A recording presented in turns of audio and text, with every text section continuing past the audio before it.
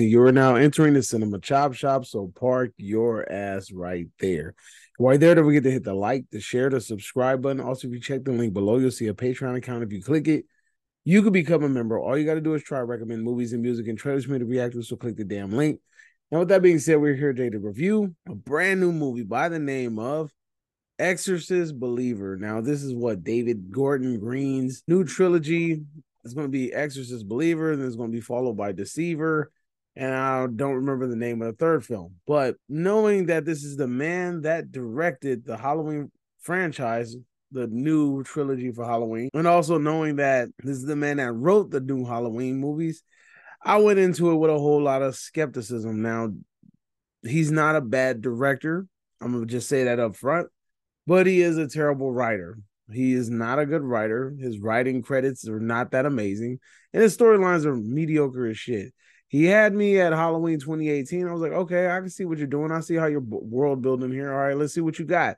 Then destroyed me with kills and then devastated me with ends. So I was really skeptical going into this movie. But surprisingly, I'm going to have to say for once, I think I'm going to go against the critics. All right. But we'll get into that a little bit later. The story follows two little girls that go into the woods. They go ahead and do some spooky shit, and they end up being possessed by a demon. Then their parents are kind of dealing with how to save their daughter's souls. That's basically what this movie's about. Kind of like a rehatching of the original Exorcist. Nothing new. You've seen this a billion times. But I will have to give some credit to the young actresses that play the possessees. These young girls by the name of Lydia Jewett and Olivia O'Neill. I have to give super credit to these two actresses. They did a phenomenal job in this movie. Leslie Odom Jr., he was an interesting character. Ellen Burst, she did a really good job. But at the same time, Olivia and Lydia stole the damn show. Freaking fantastic acting from these two ladies, especially in the third act. You don't really see much of them throughout the movie. You just see little like tidbits, but in the third act is really when they shine, and they really show you that they've taken this possession thing very seriously. The movie does have some really great practical effects. There's one practical effect scene that I wasn't really too fond of, which is a wild coming from me because I am a lover of all things practicals, but looking at that scene, I felt like it could have looked a little bit better. The third act to me was a little bit lackluster. It didn't really hit the way that I felt like it should hit. But at the same time, when you're watching this movie really transitions very smoothly. The storytelling in the movie, like I said, is pretty decent. It's nothing like too out of the ordinary. It's things that we've seen before. Two girls being possessed at the same time was a new little element.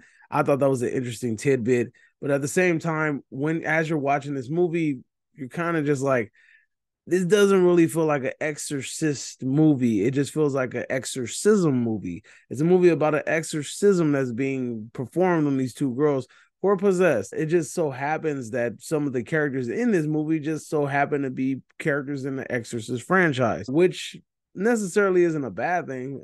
This movie kind of just stands alone on its own. And you can tell that Green had tons of love for the franchise. He has little tidbits in the movie that kind of remind you of the original. There's a couple of Easter eggs, but it's nothing too crazy. There's also an amazing scene in the third act. Should get a pop in the theater, in my opinion, but it is what it is. But again, like I said, it just doesn't feel like an Exorcist installment. There really is no connection, like I said, other than the characters. Like, of course, you even see it in the trailer, so this isn't a spoiler, but Ellen's character, she says he knows me, right, in the trailer. So that means that the demon that is possessing the little girls is the same demons that possessed Reagan when she was younger.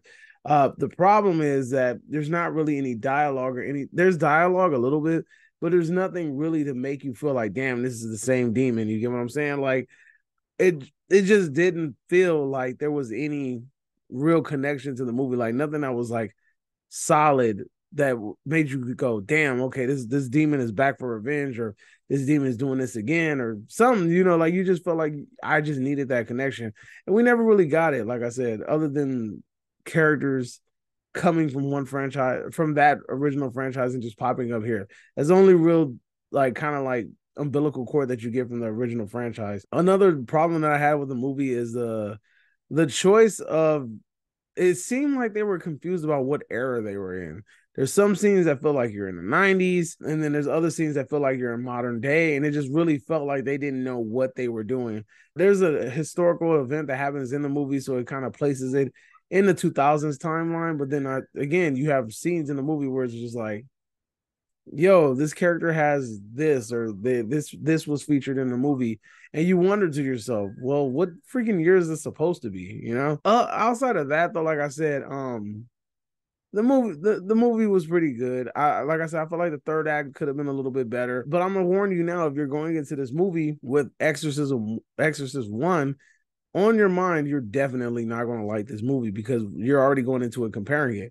There are two different types of films. The first Exorcist movie was a cinematic movie. It was based on telling a really good story, and it's very cinematic when you look at it. This movie does not have that cinematic aspect at all, in my opinion, at freaking all.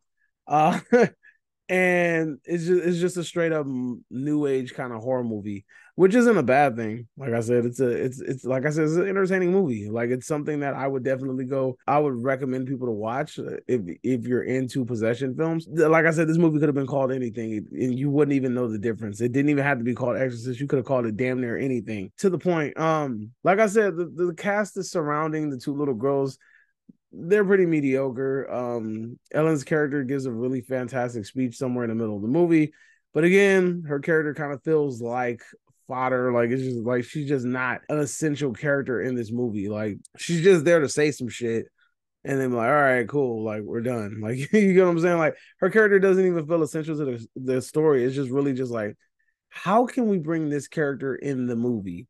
And then they find a way to bring the character in the movie. But I will say this, I think that the critics are kind of overreacting with all the bad reviews and giving it a 20% on Rotten Tomatoes from critics.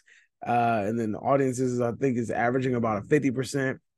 I mean, out of 10, this movie's like a 6 or a 7 in that area. It's very like average. It's pretty like in the middle. It's nothing that's gonna blow you away, but at the same time, it is a movie that's probably gonna entertain you. It's not gonna bore you. As long as you don't go into it expecting the first Exorcist movie, then you should be fine. You get what I'm saying? So that's really all I got for this movie. Here on the Cinema Chop Shop, we grade movies in 3 ways. Either you get bodied to sit to the bowels of hell, and I tell you, your shit is basura, homie, or you get a big fat meh, which means the Masamento's mediocre, mid-range, and all that good shit. Or I say it's spared, and I say go watch this movie, drop what you're doing, head out to the movie theater right now. I'm gonna have to give this movie a big fat meh. Not quite my tempo. Not impressed. But it can be better. Mediocre. Meh. But the TV gave me the impression that... We said meh. M-E-H. Meh.